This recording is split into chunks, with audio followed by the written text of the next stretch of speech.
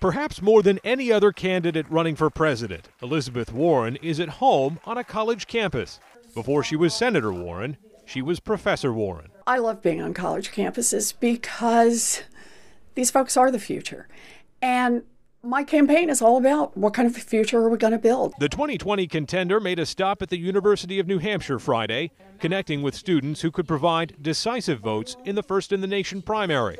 UNH is an epicenter of the student debt crisis.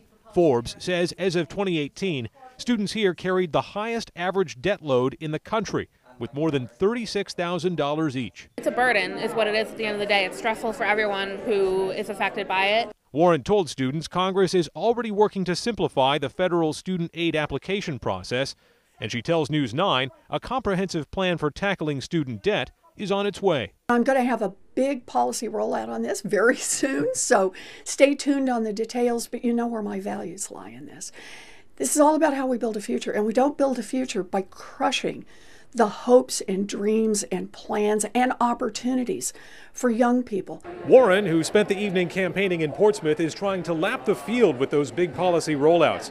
Her latest is a proposed 7% tax on corporate profits above $100 million a year, which would raise an estimated $1 trillion over the next 10 years. What can we do with that money? Think about what it would mean to reduce the student loan debt burden. Think about what it would mean to make the investments in universal childcare and universal pre-K. In Durham and Portsmouth, Adam Sexton, WMUR News 9.